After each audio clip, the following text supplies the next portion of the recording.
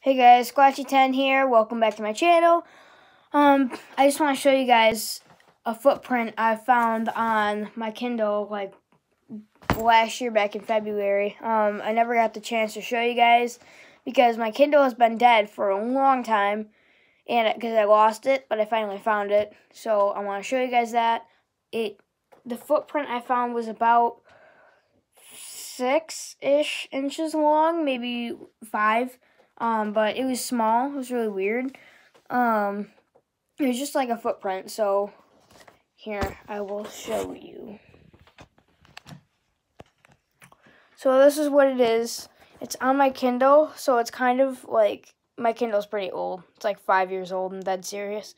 I enhanced this picture so you guys can kind of see.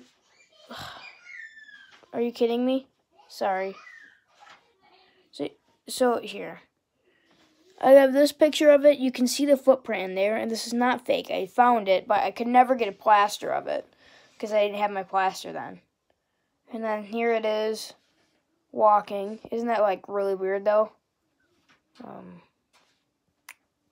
I don't know what this picture is. Oh yeah, maybe.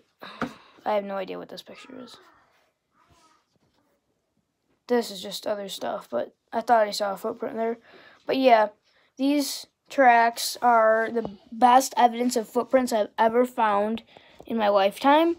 They were really weird. You can see the toes, right? 1, 2, 3. You can see the little foot. Yeah, so yeah, that's what I got. Alright guys, remember to like, subscribe, turn on your post notifications, and thank you for watching. See you in the next video. Hopefully it's going to be another investigation. Gotta get outside, but it just snowed down a ton. We were busy this weekend, so I couldn't get to it. But hopefully I will in the next couple days here. So.